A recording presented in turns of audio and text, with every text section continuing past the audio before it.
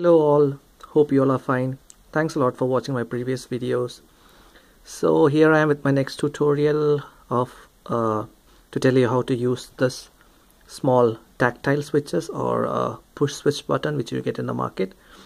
So as you can see, these tactile switches have 4 pins as I have drawn here. Pin number 1, 2, 3, 4 as I number them, and in between you will have this push switch. So now I'll tell you I'll explain you the working of the switch. So if I give a power to pin number 1, or before that I'll go to the internal structure. So pin number 1 is always connected with pin number 3, pin number 4, and pin number 2 is always connected with pin number 3. So say for example I've given a power here, that power will directly go to pin number 4 also, but pin number 1 and 4 is completely disconnected with pin number 2 and 3. And 2 and 3 are internally connected.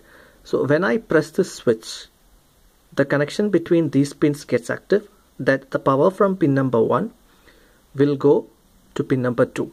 So you can get the power at pin number 2 and at pin number 3 when I press the switch.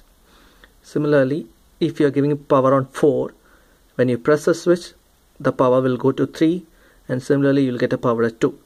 So say for example I'm giving a power at pin number 1, and I have an LED connected at pin number 4. The moment you power it up, the LED will start glowing, and irrespective of the switch is pressed or open, the LED will keep on glowing because it has an internal connection and it's always powered up. And if I connect an LED on pin number 2, it will glow only when I press the switch. When I release the switch, the connection is disconnected and it will go to off state. So I have a breadboard here with the connections ready.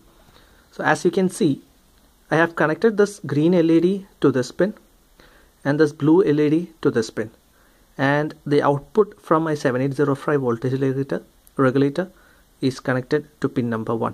So pin number 1 and pin number 4 are always connected. So this LED will be always glowing from the moment I power it up, and when I press the switch, blue LED will be glowing. So let's see the working. So let me just power it up. Give negative here, give the positive here. So now my green LED is always up, and the moment I press the switch, my blue LED goes up. See? Release.